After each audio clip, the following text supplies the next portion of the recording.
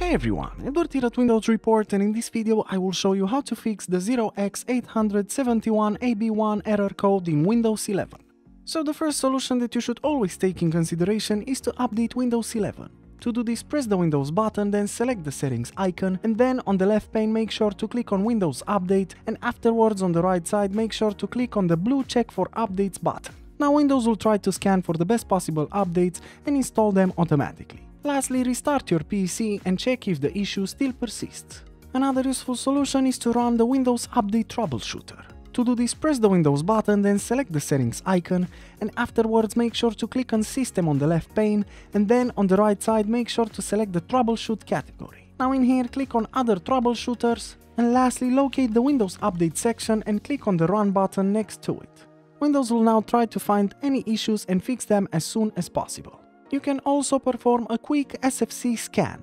To do this, press the Windows button, then simply type cmd and run command prompt as an administrator. Now, in the command prompt window, make sure to copy-paste or type the following command from the description below, and then press enter after this command.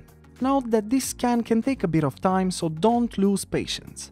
Afterwards, just restart your PC and then you can check if the issue is solved.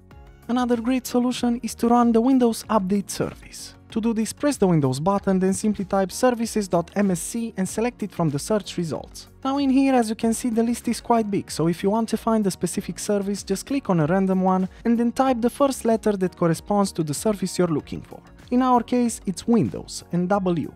Now just scroll down until you find the Windows Update service, double click on it to open the properties window.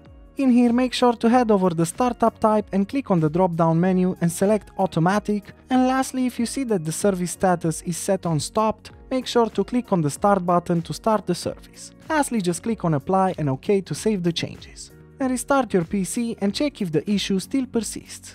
And that's it. Plenty of solutions, isn't it? As usual, for more information and details, you can check the article in the description below. And if you enjoyed this video, just make sure to like and subscribe to our channel. Thank you.